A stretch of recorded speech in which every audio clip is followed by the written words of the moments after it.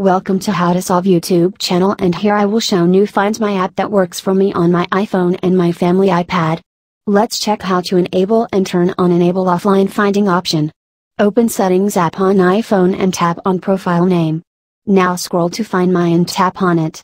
First is Find My iPhone, tap on it, and enable Find My iPhone, also enable offline finding and send the last location for more security. If you wish to locate other Apple devices offline, make the same setup. Here's my iPad and enable offline finding. Next, I will show how to use Find app on iPhone and iPad to find iOS device offline. Go to the Settings app on iPad, tap on Profile Name and scroll to Find My option and go with the option. First is Find My iPad, tap on it and enable Find My tab toggle. Also, enable offline finding and send the last location if you wish. Now setup is done for iPhone and iPad. Next is how to use Find app in iOS and iPadOS for directions, play sound, enable notify when found, mark as lost activate, and erase device remotely. Here I am opening Find app on iPhone, tap on Devices tab to see all of your iOS device, Apple Watch, Macs. Let's check out how this feature works. This I am playing sound, you can try when you lost or unable to find it misplaced palaces. With this option your iPad play beep sound loudly, and after you find iPad, you will see the message on the lost iPad screen. Tap on the OK button to validate and stop the sound that plays. Next, get the direction of the device using Find the app. Tap on device name and tap on direction. Here for me direction is grayed out and unable to check. Let's make it possible. First check in iPad settings that Share My Location is enabled under the Settings app. Scroll to Find My and enable Share My Location. Also check to Find My iPad is enabled.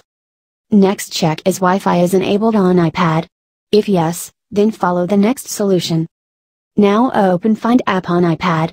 And wait for the pending request that sends from iPhone. Here for me, iPad showing button for share. Tap on it to allow your location share on iPhone. This process is one time. After that, you will get any time.